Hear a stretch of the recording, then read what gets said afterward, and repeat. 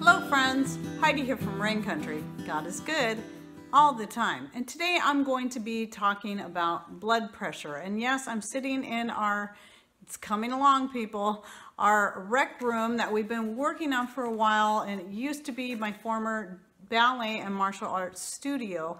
And eventually I will be doing a full tour of it, but it's been coming along nicely. We actually had a couple of family game nights in here and just had a great time. It's been a really great way for us to take this room and refocus it into something that's going to benefit not just us but our whole family, so including the extended family. So we've been having a lot of fun. Well, anyway, I've been putting this topic off for a while because though I know my thoughts and my feelings on it, there's just so much about it when you're talking about health and being on medications. And I know I'm going to miss a lot of really important facts. I did jot down some notes to help me remember to stay on track. But the first thing I do want to say is, number one, I am not a doctor. I'm not a licensed physician. I'm not a licensed nutritionist. I'm not licensed in anything. The only certificates I have are my black belt certificates.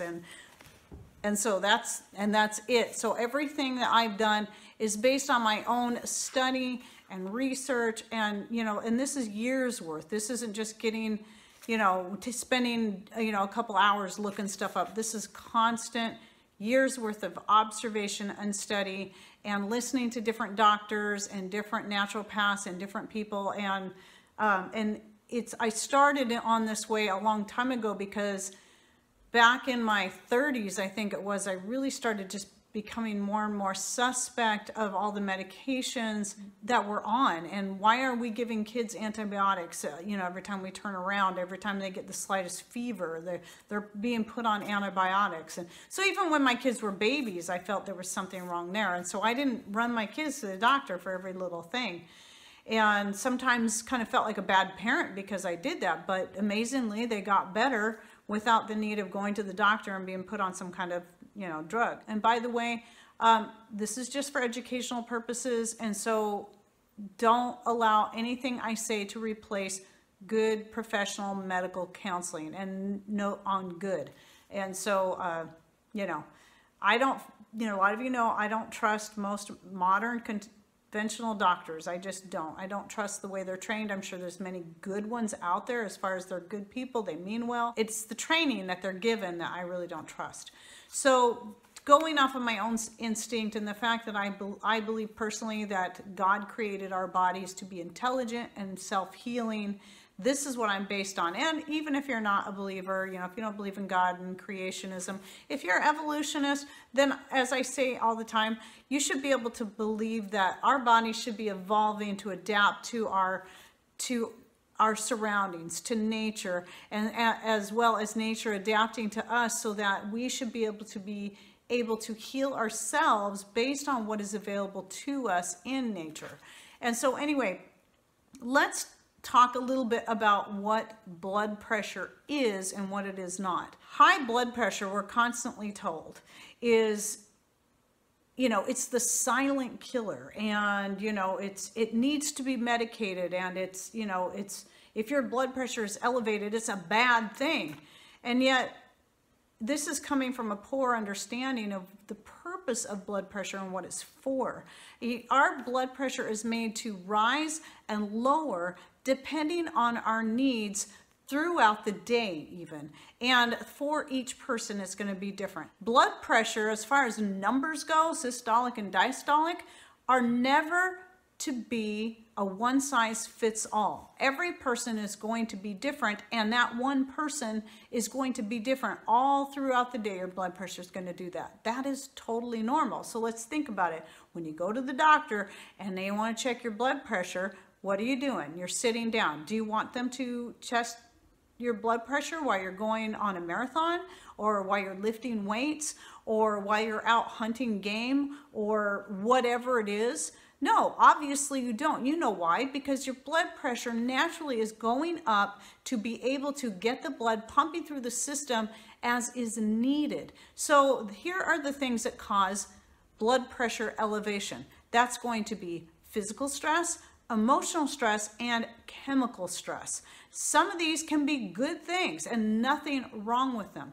But if you have a chronic high blood pressure that doesn't lower with some, just sitting down, relaxing, doing some deep breathing or whatever, then it's possible you could have a problem. It's possible.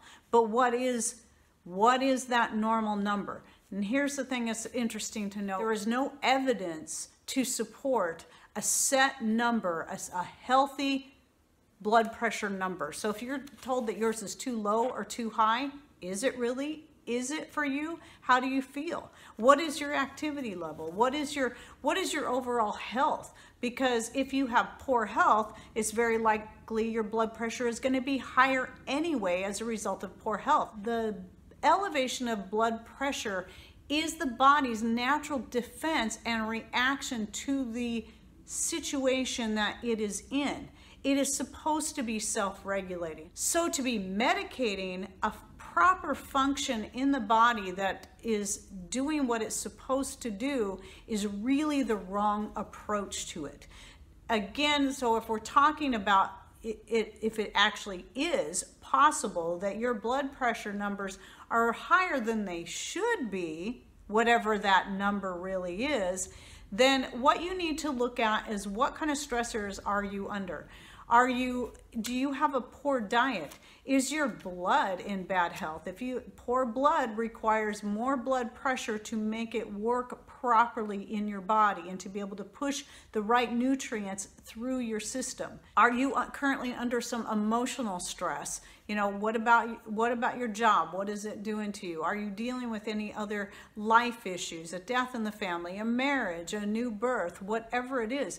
These are normal, natural things that people deal with all the time, and our blood pressure is meant to go up in order to properly handle those things. So we should not be trying to medicate those. But if it's a chronic stress, like a job situation that is chronically stressful and it's it can cause serious health issues. Your blood pressure goes up in order to help counteract all that. And so it's not the blood pressure that should be medicated. It should be getting away from the situations that are causing high stress, because the high stress will cause other health issues.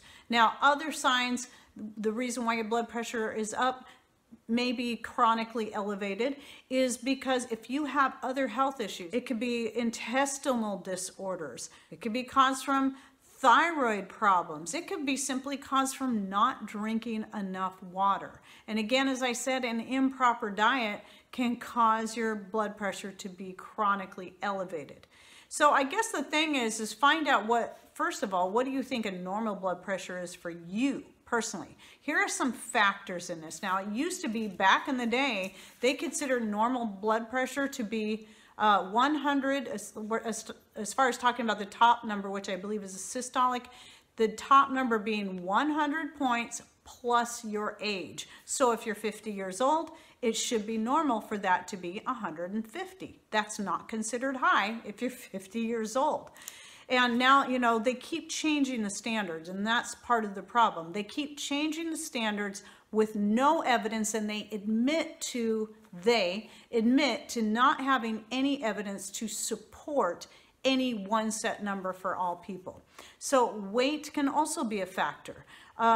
Whether you're a man or a woman can be a factor of the differences in your blood pressure. How tall you are can be a factor. And if you're on pharmaceuticals, that can be a big factor. So here's something that's interesting. We tend to find that high blood pressure and cholesterol issues go together. So if somebody's on high cholesterol medicine, they're most likely going to end up on high blood pressure medicine. Why is that? Because the statins, which I believe nobody should be on either, are what is one of the factors in causing health problems that then increase the blood pressure. So first of all, you have to look past the idea that elevated blood pressure is a problem or a disease. What it is it's a fix for a problem. It's the body's natural way of regulating itself. Okay, so let's look at nature. When an antelope or some other kind of animal is being chased by a lion or a tiger, that creature who's being chased, their blood pressure is naturally going to go up. It needs to go up in order for it to run to save its life. Same thing goes with us. And so we don't go out there and start medicating all the antelope and all the rabbits and all the other animals that are most likely to be prey to the predators. That would just be silly and stupid. And yet you would find most of them have high blood pressure, especially when they're being chased. But we're not gonna medicate them. That's dumb. And so we should not be medicating. I'm gonna say this over and over again. Sorry if you get tired of hearing it, but we should not be medicating a body's natural function. I really, and this is gonna be my opinion based on what I've learned. I honestly believe that nobody should be on blood pressure medication, and that most people shouldn't even be worried about blood pressure because the focus is on the wrong place. You should be looking at what is causing your blood pressure to constantly be elevated or to be elevated to a very high point. Now, coming back to blood pressure numbers, what are the numbers? I know I've got all these notes and I'm barely looking at them because I'm going off the top of my head, and sometimes that's the best way for me to go, but I keep the notes to help keep me on track. But anyway, when it comes to numbers, the best thing to look at is what is your pulse pressure? What is that number? Now, what that number is going to be is the difference between the systolic and the diastolic. So if your blood pressure, that number is going to be roughly 40. That should be the difference. But it could be 50 or it could be 30, depending on who you are. To give a set number even on that is wrong because it's not going to be the same all the way across the board. But let's say it's 40. So that means we know that, we hear 120 over 80 as being the normal blood pressure, though that's not good for all. But what's the difference in those? It's 40. That sounds good. So wouldn't that then logically mean that somebody who has a 160 over 120 is also normal because the pulse pressure there is still only 40? And so that's going to be, those are the numbers you should look at the most, not what the actual systolic and diastolic numbers are, but what's the difference in those numbers.